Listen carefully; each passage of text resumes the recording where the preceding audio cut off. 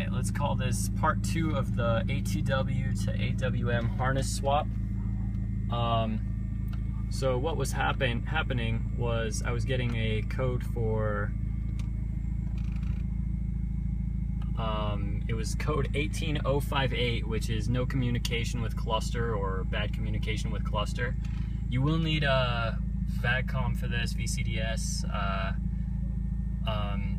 So what's happening is the 2001 model A4s, the ECUs, they came with Immobilizer 3, which was never deployed in the USA, although the clusters are coded for it. The Immobilizer was never used in the 2001s in the USA. In other countries it was used.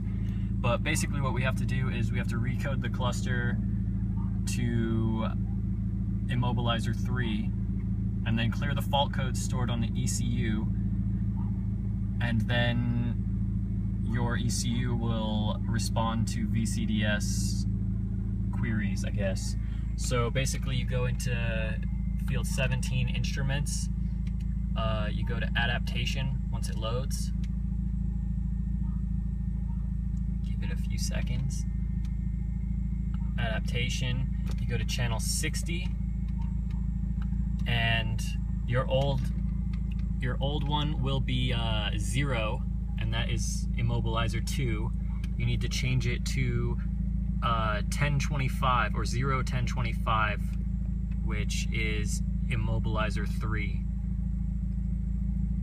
So just change it to 1025, test it, and then go and save, and then go done and go back, and you'll notice that all your stuff is working well again. The engine, the code will go away.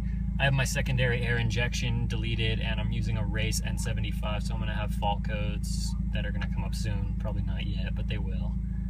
And then everything should work with your new AWM ECU. So for anyone wondering about that 18058 code, this is how you fix it.